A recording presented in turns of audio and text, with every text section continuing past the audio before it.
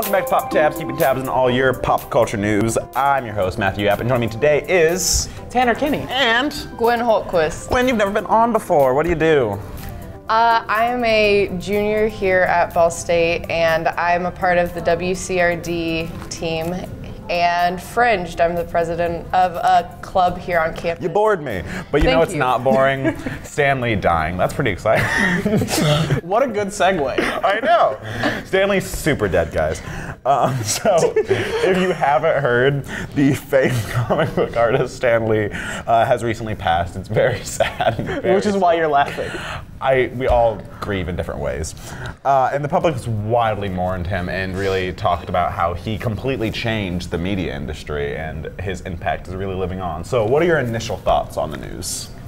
Well, I mean, Stanley has done a lot of great things. He's created a lot of great worlds, a lot of great characters. He's been outspoken in like comics being like politics, being intertwined into politics. Like I'm sure you've seen the image that was going around Twitter, which was a screenshot of Stan's soapbox, where he said people don't like comics having a lot of politics in them because like I want to escape. And I can't escape politics when I'm reading comic books if they have politics in them. Stanley was like, you know, but they kind of need it. They do. Because all pieces of media are intertwined with politics and current events. And he was doing a lot of good things. And we all love him. How much of that is because of his cameos in the Marvel movies? Yeah. Who knows? Yeah, and it's definitely a shame to see him go, but he was also 95. Yeah, it was inevitable.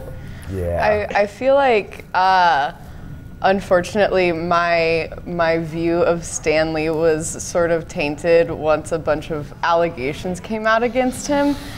Whether that be, there's like accused things that he would say on set, or like things as far as like, I know he wasn't a very big fan of like the LGBT community, and was against changing some of his characters like races and stuff like that. Yeah. And so that kind of, I mean, I loved him as a kid. Yeah. And I understand what he did for like the comic industry, but like overall, I felt like everyone dies someday. Some sooner than others. It's inevitable. Yeah. Well, you're not the only one who's noticed this. Basically, it took about 24 hours, but people started to bring up he has a lot of lawsuits out against him. Not anymore, but he did. And everything ranging from, like, he was being accused of sexual harassment in the workplace. He had a live-in nurse who was suing him because he was being inappropriate with her. He, like you said some things on set people didn't super appreciate. And so there are a lot of accusations that this guy that was really beloved to a lot of people's childhoods and who really made a lot of media what it is now wasn't necessarily the best guy. So do you think that people are kind of shining a more positive light on him because he died and that they're ignoring the issues, or do you think that people genuinely just saw him as more than what it was? Not necessarily your guys' opinions, but how you feel the media in general is portraying him. I feel like, I feel like inevitably, almost anyone, when they pass, their character is shown the best traits of their character and the best things they did, which in his case, he did a lot of great things, especially for like the comics industry. But that being said, you need to keep it in mind that people are people, and he may have not have been one of the best people. Yeah. But I feel like, especially since he had such a positive like public persona, because people like loved him unless they started reading about him, and then that's when things got a little sketchy. But he was really good at presenting himself as a super friendly old dude. Right. You know. Yeah, and I think that along with good things being shown up when someone dies, a lot of negative things will come to light after someone dies because you can't get sued anymore. That's just how it is. So people will be like, yeah, this happened. And I mean, he can't refute it. He can't refute it. He's dead. His estate could try to, but would they really care to? Yeah. It's people. I feel like a lot of people are just springboarding off of him dying to gain social media clout or get likes and sometimes views on their YouTube videos. Watch Mojo. I saw what you did. I saw your top 10 list that came out when his body probably wasn't even cold yet. I saw it. To be fair, we here at Byte also reported on the death like 8 minutes after it happened. So. Yeah, but we're real news, okay? Fair enough. But no, I think a lot of it is that people do kind of want to be the one to be speaking. But I also think kind of in the fact that we want to talk well about him is I think it's extremely well known that like, don't speak ill of the dead is kind of a thing. And I don't know if that's necessarily correct, because I mean, if somebody did something bad, it's just bad. You don't need to like talk about all the good things they did on top of it. Because sure, Stan Lee, I think, was probably a very nice guy to a lot of people, and he really impacted a lot of people. But if he did all these terrible things, I don't think that we should just ignore it because he's passed. You do have to face the consequences of your choices, rather that be in death or now. But yeah, I do understand why some people would want to kind of remember him for what he did, because he did a lot of good. However, someone who didn't do as good towards him was maybe Marvel, surprisingly. Something that they caught kind of criticism for was the fact that once Lee passed, since he's such a huge part of the company, they all were like, we're so sorry, we're gonna miss him. You know, he was great to us and we love him so dearly. However, maybe not, because there was also a lawsuit against Marvel for elder abuse and the fact that they were kind of, some would say, leeching off of his name, because a very, very old man was being maybe forced, not necessarily it's just allegations, but maybe forced to do all these cameos and stuff to get Marvel the popularity that they maintain. What are your thoughts on that? Yeah, I mean, I think it's less Marvel and more Disney Marvel. I'm going to blame Disney for this. More Disney, because Disney is a large corporation, and I'm done with them. It's probably, I'm guessing, a lot of the cameos that came out recently, they recorded like way before everything else in the movie, is what I've heard. Yeah. Is that they like preemptively recorded a ton of cameos leading up to his final one, which is going to be in the next Spider-Man movie, which is Spider-Man Far From Home. Yes. Yeah. That's going to be his last one, and from what I've heard, they had recorded a bunch in a row, and it's like Disney's trying to preempt him dying. It's like, just let him die. Yeah. If he's gonna die, he's gonna die. Then he doesn't do cameos. Put a rest in peace message before the film. He doesn't need to have a cameo in every Marvel film. I mean, is it wrong that a lot of people get joy out of this thing? So it helps the movie, so it helps the finance. And so if he's around to do them, is it wrong to want to get them out? I guess it's not wrong, but give the man a break, I guess. He's elderly. Just don't respect the elderly unless they're like really bad. And I guess Stan Lee was kind of bad. So maybe not. They're like the issue. Was Stan Lee worth treating well as an elder? Was the elder abuse okay? These are the questions we ask. We are joking. Elder abuse is never okay. Byte does not believe what Tanner Kinney just said. Kinney? I don't know, Tanner. What do you think? I would agree with kind of what Tanner was saying. Ultimately, I feel like since he is kind of like the face of Marvel, he kind of already took on this role of being like this persona that would show up in every movie. And so like, you know, especially like big fans of the films, they would be like, oh, there's Stan Lee.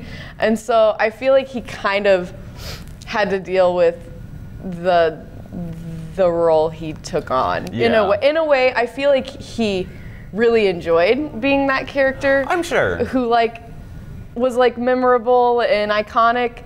But that's what comes with being an iconic figure. Yeah, I'll say, because like watching the Marvel movies in theaters is like the second Stan Lee is on screen, everyone in the theater is like, everyone's chuckling. That's the thing. And I mean, his cameo was the best part of The Amazing Spider-Man, first one.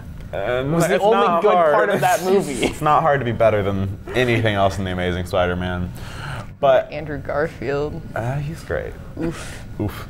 But but the kind of I take issue in the fact that not necessarily that they made him do all the cameos and they had him working as old as he was.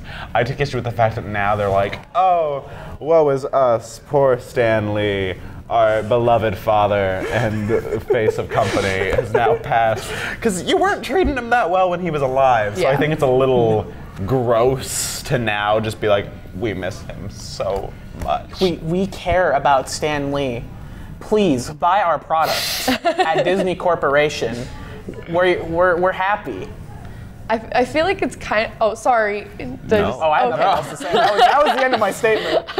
I feel like it's kind of an ironic parallel to like the fact that they were like forcing him to do all these cameos, and then even after he's dead, he's still making cameos in their like news, like as a way of being like, oh, Poor Stan. poor Stan. But poor us, more importantly. We're happy. So with knowing that he has all these allegations out about him that people are talking about more now, and knowing that maybe Marvel didn't treat him the best, and knowing who he was as a person and how he affected the industry, what do you think his legacy is going to look like? Do you think it's going to fall more onto the negative, or do you think that he has cemented himself as someone good in media? I think it's going to be positive. That's just it. I don't think, I mean, we should talk about the allegations against him. Yeah. We should definitely talk about these things. But I think overall history is going to be more positive on him. Probably. Rather than negative. Because we idolize media figures. Whether that's a good thing or a bad thing, I'll let you decide. We sure do. Ultimately, I agree. I feel like the overall general consensus is going to be that he had a great legacy and he's left a lot. Yeah. I think 9 out of 10 people, they aren't reading the articles about Stan Lee's like lawsuits. I think 9 out of 10 people are just gonna be like, oh man, the dude who was in that Avengers movie and made that funny quip with Spider-Man, he's dead now. And that's what they'll remember him as. I think he'll be remembered as like a cute old man. Yeah. And not saying he's like a terrible person, but I'm saying that like the negative aspects of his life will probably be just glossed right over. Probably. I mean, I can remember even like seeing one of their films like 3-4 years ago before like a bunch of allegations were like really coming to surface. I would be like, oh, it's gonna be so weird when he's not here. And then now I'm kind of like, well, stuff happens, I guess. You know what other stuff happened though? What other stuff happened? More Trump stuff happened. Wow, really? Mm-hmm. I can't believe it. I know, isn't it crazy that our president would do something crazy and stupid again? I'm shocked. I would never believe it. But we're reporting this completely unbiased. I don't have anything against Trump. That's a lie. I have a lot against Trump. But we're going to talk about this from an unbiased point of view. Hopefully. So, after a recent White House conference, the president has revoked Jim Acosta's press pass, and basically he had kind of a press pass that allowed him into any White House event, and it gave him kind of like an ability to speak to the president directly, and a thing that a lot of people don't have, and that is taken very, very seriously. And so the fact that he's had it revoked is being really, really taken seriously. It was a press used for CNN. And CNN is now suing the president for infringement on Acosta's rights. So, what are your initial thoughts on this? If you want to start, Gwen. Okay. I'm formulating my opinion. All right, I feel like it's, I mean, once again, our president never fails to impress me with his hypocrisy. But that being said, I feel like, yeah, I think it's just really ironic that he says one thing and then he does another. So he makes the claim that, oh, you know, dictatorships are bad. But when you suppress the press, then it's really hard to defend that as not being a sort of like a power move. Dictatorship. A dictatorship, yeah, in a way. So I feel like overall it's just, regardless of what exactly happened, it feels very, very dictatorship-y. Emphasis on the Ooh. Yeah. Ooh. I have a lot of feelings, Stan. But what are your feelings on it? Well, there's the part of me that's like, Why would he do that? This is literally infringing on your First Amendment rights. Freedom of the press, yeah. Quite literally going against the freedom of the press.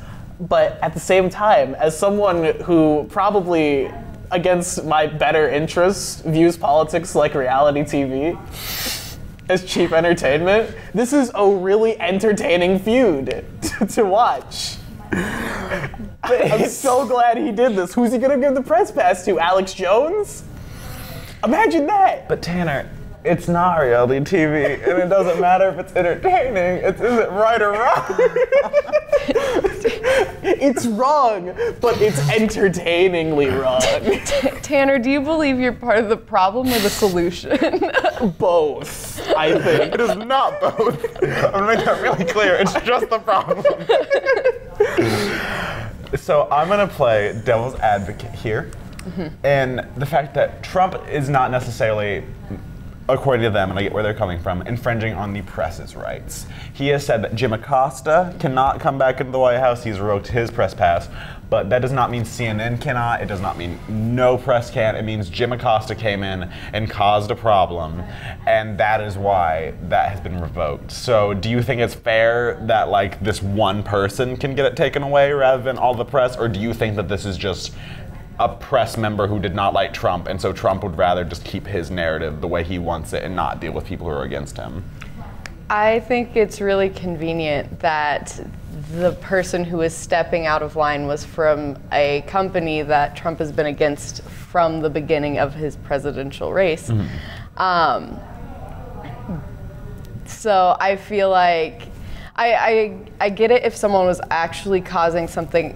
In my opinion, someone would have to be actually threatening or harming or doing something so extremely problematic to get this revoked, and I feel like it wasn't completely warranted. So I feel like in a way it was a suppression of Jim Acosta in general. Okay. Yeah, it was definitely a suppression of Jim Acosta's rights, but I guess it would have been worse if he just like banned CNN. He could have done that. I'm shocked he had one. I'm kind of shocked he didn't too. That would have been great TV. Yeah. Kind of my issue around it, besides everything Tanner said today, is the kind of idea that it's not the press, it's just this one press member, when Trump has been against the press over and over and over and over one more time again. And just also this idea that he is the kind of final call on what is too much in the like press room. Because if you watch, basically what it was is that Jim Acosta was like asking questions that Trump didn't want to answer, and he continued to ask them. There also was a video of him hitting a White House aide who they really dragged that out. Basically, their like arms hit, and they ran with that and was like, well, Jim Acosta hit somebody in the room. He sucker punched a woman. He sucker punched a pregnant baby. Live on TV. And so I don't appreciate the way it was kind of, I would almost say shady, in that they were trying to make a narrative that wasn't necessarily true. But that being said, a lot of media outlets are reporting on what actually happened, including Fox News, which everyone was super shocked because Fox News was like, oh, that's messed up, we're standing with CNN. Even though usually Fox and CNN are like, hitting each other is I guess what I'm going for here. Heads. Butting heads, that's the word. Phrase. Get off of my show. What are your thoughts on Fox and CNN working together? I mean, it's surprising. It's definitely surprising to see Fox and CNN working together because, you know, Fox is conservative, CNN is left-wing. So it's interesting to see them agree on something. Right. And if they agree, Trump, if the both great uniter. if both of them agree something is wrong and they don't agree on anything, there's a good chance the thing is wrong. Yeah. Do you think the reason they're doing it isn't necessarily because it's wrong, but just because they want to kind of save their own tail in hopes that they never have to deal with I mean, of course, absolutely. Like, they don't want to be next. No media outlet wants to be next. Like, what a Fox News member steps out of line, Trump's like, you're done, get out. So does that mean it's not necessarily wrong and just the media kind of being biased? Move on to another person. There's only 2 of us. I feel like it's definitely a move for personal gain on Fox's part. I could see where if I thought they had a great moral conscience, which I feel like most media outlets don't. Then I would say, oh, they're like standing up for the rights of all journalists and stuff like that. But in reality, I feel like they're like, oh, they upset him, so if we don't put an end to this now, if we ever upset him, then it'll be finito for us. I'm kind of with you in the sense that I think all media is kind of biased, except here at Byte BSU. We're totally unbiased, which is why we started the segment by Matt Yapp saying he's completely biased. I am not biased. I'm biased against Trump, I'll give it to you. But we here at Byte BSU are not. But I think all media is kind of biased in a sense. And the fact that CNN is always going to be left-leaning and Fox News is always going to be wrong. We are not biased here at Byte BSU. I don't know what to tell you, man. I'm real liberal. It's my show. But I think that there definitely is something that can be done to alleviate that, hopefully. Because I think that personally, if they would just start, I don't know, working together in this sense, or at least going in the same path, that maybe would kind of solve this issue of like corrupt news. I wouldn't quite call it corrupt, I'd just say biased. But it would maybe work with corrupt news alleviation. But what do you guys think? Is there anything that can be done to make it less of a biased idea in the news? Wouldn't that be wild if this was all just a ruse and Trump was actually like a decent guy who was like trying to unite like opposing forces? Yeah, that's what everyone said at the start of this, and it only got worse. Yeah, that's true. Yeah. What if this is, I mean, people always say that Trump is playing 4D chess with the universe. All right, this is clearly 4D chess and nothing else, right? Clearly, clearly this isn't just a bitter old man being petty and bitter for no good reason. He clearly has a plan for this, right, guys? I would like to think so. Yeah. Optimism here at Byte. I'm optimistic that he'll get impeached. But on just the news, do you trust the news, or do you guys think that they're too biased? Do you think that there's any reliable news, or is everything kind of come at it with its own wrong standpoint? Whenever I'm looking for news that I would like to think is unbiased, it's always like more like bigger sources that like as like BBC or NPR or something like that. I generally feel like they're not completely biased one way or the other, but I know they always tell you, they're like, oh, look at like several different sources for one story, but that's hard. And who has time to read like 6 different sources for one article? So I think it's just like, you gotta take it logically with a grain of salt. Okay. Everything you read. Okay. Yeah. Personally, I don't watch the news. I get all of my information from my grandpa Ted. I do not have a grandpa named Ted. This is all a lie. Okay, then Christ. I trust the news. I think that, sure, it's bias, but everyone is biased when they're presenting the news. You can't really take yourself out of a situation in its entirety. Like, when you're writing, even if you're trying to be as objective as possible, it's really hard to not take your own personal narrative out of the experience. Right. Especially when you have your own like experiences and life story. Like, all of that affects how you view a piece of news. So even if you just reported on the facts, there's still going to be some way you write it that slants the story, depending on how you lean towards it. So of course the news is biased, a little bit, but I still trust it for the most part. Most news sources, real news sources, of course. We're not talking about Fox News. I didn't say Fox News. I did. I was thinking more like our good friends, no good friends, over at InfoWars. Oh, they're just straight up crazy. They only exist to be made into memes. I'm convinced. Yeah, I personally, I trust most news sources. I think there are some that are more biased than others, but I think for the most part, they're all trying to tell the truth. It's just the truth is an objective thing, kind of, unfortunately. Just so weird Yeah. to think about. But there are some people who really, really have a strange idea of what the truth is, and so those are the ones that I can't quite believe. But I think overall, I have faith in the news, but you know what I don't have faith in? What do you not have faith in, man? Detective Pikachu That's and me. that's a lie. No, I don't have faith in Detective Pikachu. It's gonna be really bad. What do you mean it's gonna be really bad? It's gonna It's a be- masterpiece in the making. I think you hate fun. That's true.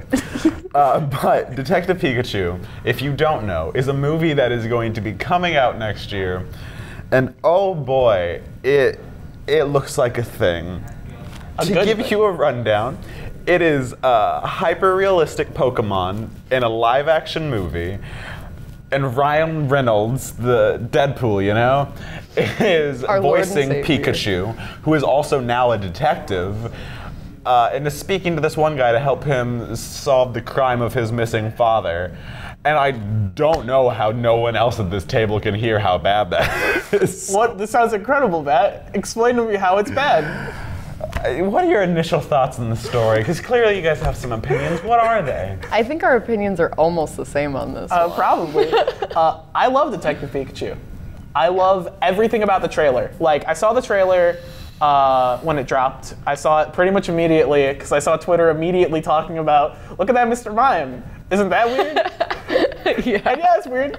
But I watched the trailer and I couldn't stop smiling during the whole thing. And of course, I've been a Pokemon fan since I was a small bab, a small child. I love Pokemon. I never stopped loving Pokemon. Same. So seeing these hyper-realistic Pokemon, I always think it's interesting to see hyper-realistic Pokemon because Pokemon are kind of, they're drawn cute in the games. Yeah. But like, imagine in real life how they would look. They'd look freaky. They definitely look freaky. A Thunder Rat? I'm not about that. Like the Jigglypuff in the commercial, I was horrified. Yeah, it's not cute. It's not adorable. cute. But is it fun? Yes. I feel like I have enough faith in the storyline, and I may be going out on a limb. What? The storyline is Pikachu with a Sherlock hat coming to find his boy's missing father. Yeah, that sounds like something I'd pay $10 to see. I'd pay $15 for it in IMAX. See it in 3D. This man's got the right idea. What's happening? I I want to see glorious Jigglypuff fur in IMAX 3D in theaters for I'd pay $20 for that. yeah. So you have faith in the storyline? Okay, but more so, and I'm maybe showing my bias once again. I have a lot of faith in Ryan Reynolds. Okay. Because he fair. always puts a lot of ever since I saw him in the reboot of Amityville Horror, Oh yeah. I love me some Ryan Reynolds. That movie wasn't good, but he was good in it. But that's the thing. I'm I have faith that if anything's good about it, it's gonna be Ryan. As a Pikachu with the Sherlock hat solving a crime. Why? Exactly what I'm Why? saying. You see, I think there are going to be some deeper story themes that we aren't picking up on, all right? Because clearly they're talking about dog fights, illegal Pokemon fights in the movie. You see that Charizard? That's not trainer. That's not a trained Charizard. That's an illegal Charizard. I think you're one of the worst people I know. But, so if you don't know, this is based off of a video game that it was released in Japan initially, called Detective Pikachu, where it's kind of a similar idea. But video games are one thing, movies are another, and so some people think that this is the chance for a good video game movie. Other people are correct in thinking that it's gonna be like every other video game movie and be god awful. And then other people are here just for a good time, Matthew. Other people are here for the schlock. Like, the schlock isn't good. I don't but like that word. That sounds very dirty and will not be on my podcast anymore. The trash. Is trash better? Trash is Trash much is a better. better word. I'm here for the trash. I don't, like, you know, the Jurassic Kingdom? If you're willing to admit it's trash, we're fine. The Jurassic World movie? That movie's terrible. But it's entertaining because of how trashy it is. Don't know about that. Detective Pikachu looks exactly the same, except a little more wholesome, and it has things I recognize, and I clap, like a Star Wars fan. And I clap. So, on the video game note, do you think that this is what it takes for a video game movie to be good, is kind of this like ridiculousness, or do you think a video game movie would benefit more from like an Assassin's Creed where they take it a little too seriously? How do you want a video game movie to be done? Taken seriously or just full ridiculousness? If I ever see a serious Pokemon movie, if they play Detective Pikachu completely straight, it would be one of the worst things I've ever seen in my entire life. It's going to be. It's going to be the worst. Sorry, didn't mean to interrupt. Like, that Assassin's Creed movie was terrible. It was unwatchable. Yeah, it was. So I think this Detective Pikachu movie will at least be entertaining in some shape or form. Even if it's weird, even if it's creepy. I'm certain some kids will get nightmares, but that's normal. That's fine. I think it'll still be good. I think it'll still be entertaining. I don't think, will it be the best video game movie we had? Of course not. That's still the Super Mario Brothers movie. That's the best one. Actually, to be fair, I'll take that because there's not a good one. You can't beat the Super Mario Brothers movie, but Detective Pikachu will come close. Okay. Fair. You're so wrong. I feel like for me the key to a good like video game based movie is to acknowledge that it's definitely going to be campy and a little cheesy without going out of your way to like be overtly cheesy and campy and weird. Like I feel like that's how I feel about like sci-fi original films and stuff like that. Once they are super, super self-aware and they're like really trying to be terrible, then it loses the fun of like, you thought this was a good movie. Right, like Sharknado 1 was funny because, oh my gosh, they tried that. Yeah. And then Sharknado 2 through whatever, it was just like, oh, now they're just doing it on purpose. It's not as, it feels inorganic. Exactly, and I feel like this movie will have the right amount of awful. I do get what you're saying, and I can kind of agree to an extent where for me, a video game movie, it can't be that serious. Especially like a Pokemon movie, it can't be too serious. Because if so, we're never going to take it seriously. I don't think a video game movie will ever be good. I don't think the mediums translate. But if it were to happen, I would like it to be campy. Would I like it to be this? No. Would I like any of those Pokemon's appearances to exist? No. But there was an Audino in the trailer that looked pretty cute. No. You couldn't really see it because it was like in 3 frames, but it was cute. I hate that you watched enough to see 3 frames of this. I went through frame by frame, Matt. Frame by frame. That's amazing. Get a job. I need a job. I'm aware. It sounds like it, Tanner. Did you not hear him? He's a professional Pikachu, Detective Pikachu fan. Oh, Lord, Tanner. I have a MySpace devoted to Detective Pikachu. I've aged so many years on this podcast, which is important, because part of aging comes nostalgia. And so a big aspect of this movie is going to be nostalgia play. Some people say it's just completely based off nostalgia. Others think that it's the right amount. Do you think a movie relying so heavily on nostalgia is bad? I know recently, like Fantastic Beasts got criticized for it, where they're not actually good movies, they're just playing on the Harry Potter nostalgia. What do you think is the proper balance for a movie to have nostalgia? I'm gonna be a hypocrite. I'm gonna be a big ol' hypocrite, believe it or not. Shocker. I hate it when movies bank on nostalgia. Star Wars films, hate all of them. Ready Player One, hated that movie. I think it's gross and obvious. Like with in Rogue One, there was the "You Will Be Dead" guy, who they just had him in there because recognize that. Have you ever seen Star Wars? That's what they were doing. And Ready Player One, that whole movie was recognize that. Have you ever seen Overwatch? Iron Giant? Maybe you'll be Tracer. Maybe. That's what that was Ready Player One. Yeah. And I completely acknowledge the fact that I'm like excited about this Detective Pikachu movie because I see Pokemon I recognize, and it makes me feel good that I'm part of the problem. Yeah.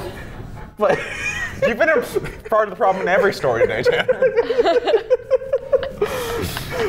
so yeah, I don't like seeing movies rely heavily on nostalgia, but I have a good feeling that this movie won't be entirely like nostalgia bait. Okay. Like the Star Wars films, or Ready Player One, or the Fantastic Beasts movies, one of which we're seeing tonight. We are. I hate it. Yeah. I feel like I agree for the most part. I think the key with doing this, because there's ultimately, regardless, if you're going from a franchise that's been around for as long as Pokemon has, then you're gonna be playing off of some nostalgia, because that's where your fan base comes from, especially because I feel like other than children, the majority of people who are gonna go see this film are people who have grown up playing Pokemon. Right. And so you're gonna need to at least play that a little bit. But I think they are going to take a new, fresh approach to Pokemon storytelling. For me, nostalgia needs to be like, the idea can be nostalgic, the movie shouldn't be. It's like the idea of Pokemon, I agree. Like, get people into the movie theater because they want to see Pokemon again. My problem lies when like the only thing you really have going for you is you're like, it's nostalgic. Like with Fantastic, they're like, nothing cool's going on, but look, we're at Hogwarts. There's Dumbledore. Yeah, classic guy. There's Dumbleman. We love Dumbledore. Dumbledore. But what are you guys' closing thoughts on this or anything else we talked about today?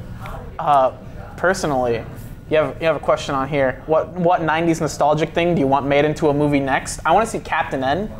Okay. I want to see Captain N come back. If you don't know what Captain N is, it's Nintendo's. It was a late 80s cartoon where Nintendo, or it wasn't, I assume Nintendo signed off on it. I really hope they did, because it was this really weird cartoon where they took a bunch of NES characters and they had some guy in a leather jacket with an NES zapper. Yeah, it wasn't good. I'm Captain Nintendo, look at me. Yeah, it wasn't good, but still, Captain N for Smash. What do you think? I don't. Too bad. I was born in '98. How am I supposed to remember things from the '90s? I just meant you closing thoughts on anything, Gwen. Oh, my bad. On all of these stories. You did bad. Yeah. I think we all have to throw sometimes these we gotta let things die. But about Stanley, not nostalgia. I'm so sorry.